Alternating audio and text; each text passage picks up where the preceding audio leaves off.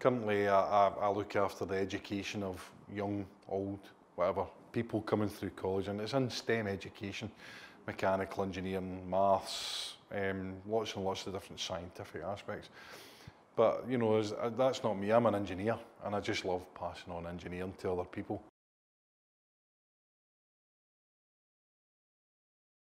Do you know, and this sounds bad and maybe not for everybody to listen to, but at the age of 16 I was desperate to leave school. And the reason for that is school had general subject matter, but me, I was technically minded and I wanted to go out and learn. I loved planes and I wanted to fly, but I couldn't.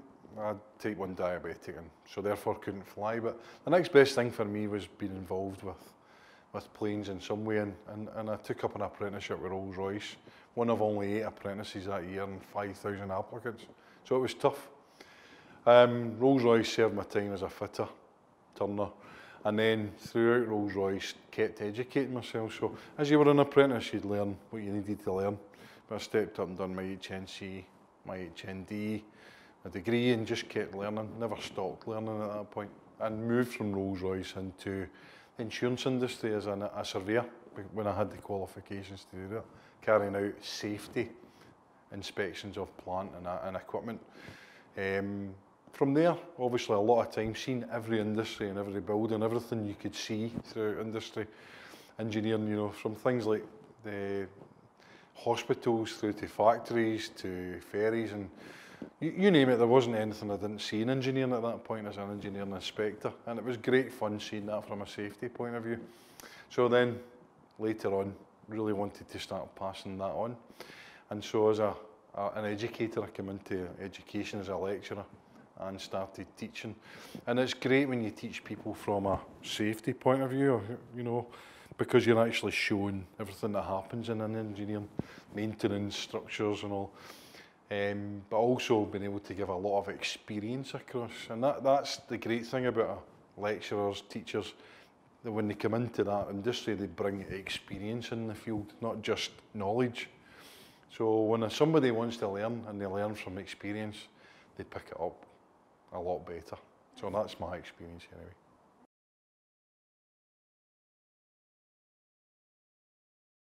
There's no such thing as an engineer. And what I mean by that is, obviously, I'll call myself an engineer, but there is no one engineer, right? And so therefore you've got engineers that design, you've got engineers that manufacture, you've got engineers that maintenance, or engineers that inspect, you've got engineers that carry out production, you've got engineers that are good at actually cutting and filing, and so there's the practical aspects of engineering.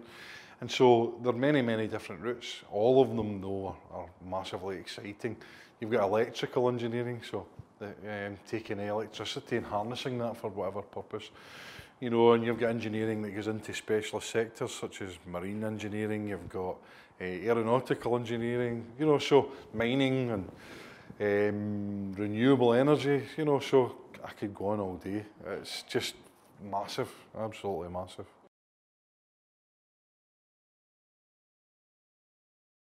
So, an engineer can do all the technical skills that you can do with your maths, you can have all your science subjects, but you have to deal with people. So, we call it soft skills, some people call them meta skills, but how you deal with people, how you work as part of a team is massive. So, subjects like what we'd say English or communications are massive. There's also things like modern studies, or you know, looking at the world, what's the economy, what does the world want, what are the politics of the world? Because right now, if I'm an engineer, what's driving me?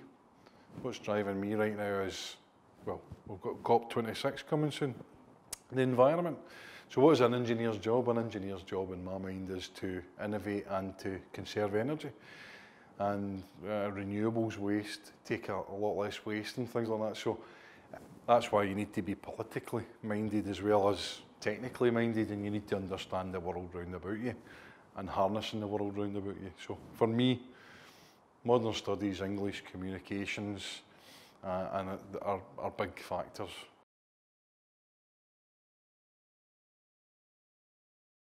So sometimes, I don't know about you, but when you look around the world and you say, why did they build it that way?